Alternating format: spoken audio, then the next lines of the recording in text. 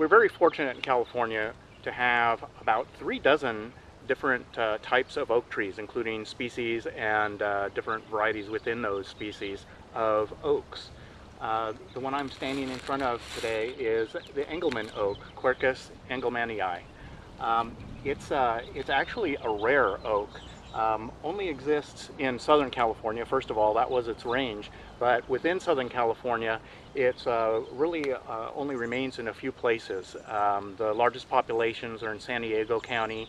There's some in the Pasadena, San Marino area, and then we're fortunate enough in Riverside County to have a population up on the Santa Rosa Plateau in the southwest portion of the county.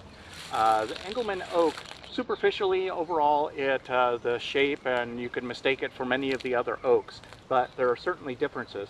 For one, in contrast with, say, the coast live oak, which has spiny-edged leaves, the leaves of the Engelmann oak do not have any teeth on them.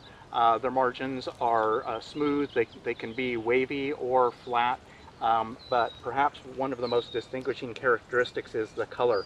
They're really a beautiful bluish green, kind of a dusty matte surface on them, and really just a beautiful tree.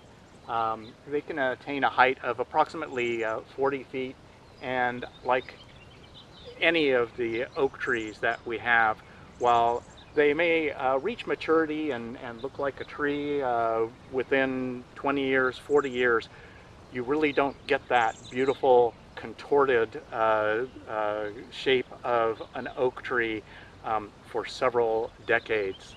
But still worth planting to save a rare species of oak.